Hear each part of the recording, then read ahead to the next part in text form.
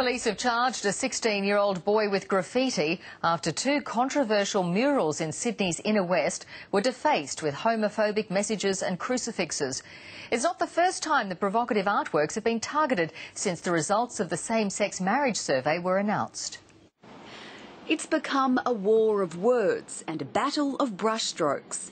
This Erskineville wall is at the centre of an increasingly tense debate. It's just awful that people have come across and put such awful slogans and graffiti over it. Before its new paint job, the mural depicted the late singer George Michael as a saint.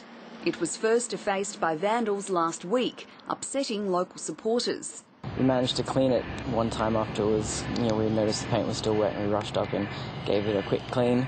But yeah, it's been hit a few times. They've since fought back with their own messages, but it's not the only artwork in the area to be targeted.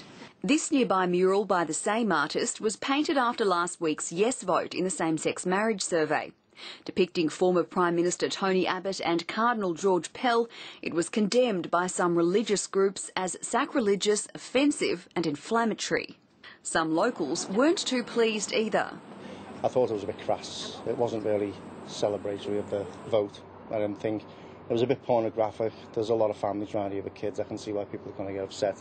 Officers were called in yesterday when residents caught a group of young men who they say were spray painting crucifixes and homophobic slurs. A 16-year-old boy was arrested. He's the second person this week to be charged with graffitiing the works. Street art and art in general is provocative. What we know is that there are avenues for people to take genuine or raise genuine concerns if they find offence at a certain piece of art. A call for cool heads in a heated environment. Nadia Daly, ABC News, Sydney.